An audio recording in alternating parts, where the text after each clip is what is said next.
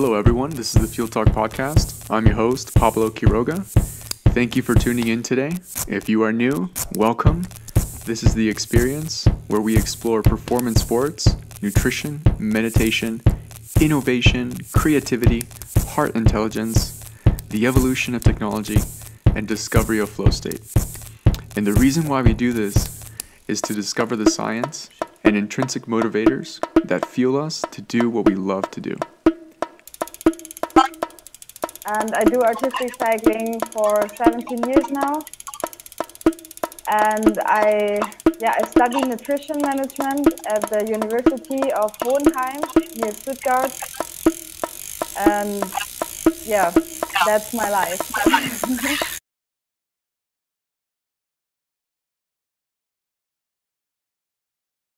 What is the most powerful emotion that you want to share with the world? Well, I think the really most powerful emotion is when you reach a goal, or when a dream of you comes true. I think that is the really most powerful emotion.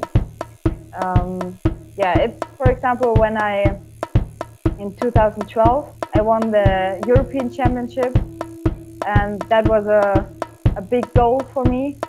And when I reached this, I was so happy, and I never expected myself to cry when something positive happened. But this day, I was so happy that I was crying, and I never had this experience before. But I think that is a really deep feeling of happiness or of joy. Absolutely, that's amazing. I love it. Yeah. Cool. Thanks so much for sharing, and I can't wait to see this sport grow and expand throughout the world. So, is there anyone that you would like to kind of give a shout out to or give thanks to for supporting you throughout this, your journey so far? Well, yes. I think a big part of my whole career or my whole life is, of course, my mother, because she's my coach. And so a big thanks to her.